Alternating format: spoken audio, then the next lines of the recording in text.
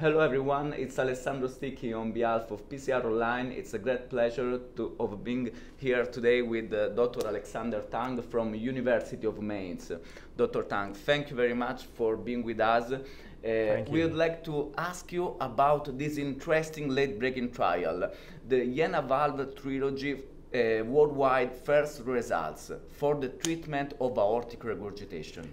Yeah, thank you. So it's a very exciting study. I'm speaking on behalf of 6 German centers that contributed to this trial, and we report 45 patients with the treatment of with the transfemoral system, the JenaValve Trilogy, in pure aortic regurgitation. And the system has CE mark for this procedure, so it's also the first system in the world that has the CE mark.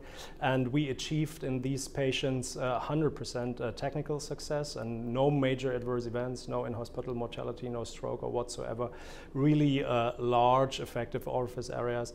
And also, and most importantly, no patient had moderate or severe AR at discharge, and there was 91% none or trace paravalvular regurgitation. So it's really exciting results. Wow, that's really important also because in this specific field of the aortic regurgitation is a game changer. What about the pacemaker rate? Yeah, pacemaker rate was 23%, so 9 patients out of 39. The other ones already had pacemaker. Needed to be implanted.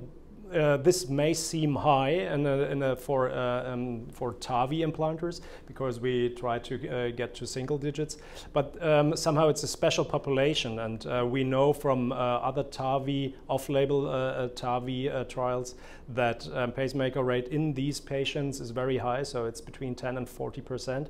And we also know from our colleagues, the surgeons, that their patients with pure aortic regurgitation have also very high pacemaker rates of about 12%. So it's a different population from aortic stenosis, that one has to know that and keep that in mind. Yeah. Fantastic. Thank you very much for your kindness.